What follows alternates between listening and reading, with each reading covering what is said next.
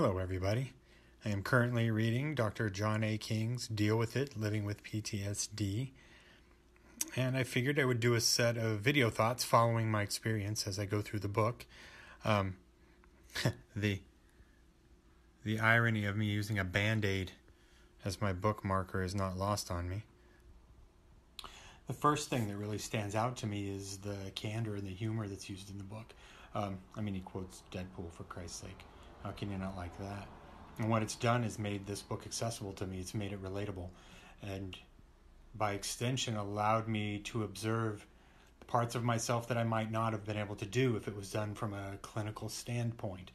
This is done by a man with real experience, and that comes through in the writing.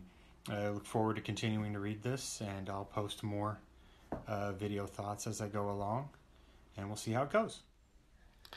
Tuck your chin and throw punches.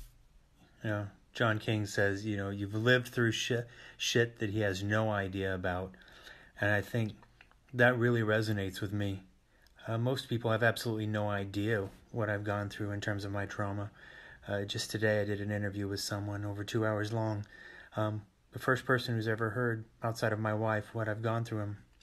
And what it's a reminder of is my resiliency.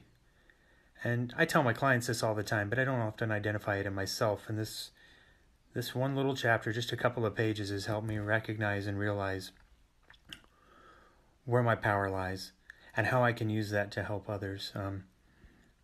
Like I said, I'm only a few pages into this book, but it has definitely lit a spark. And I think it's something that's valuable to hear. It's something that men need to hear. Not just men, anyone. But I'm looking forward to it.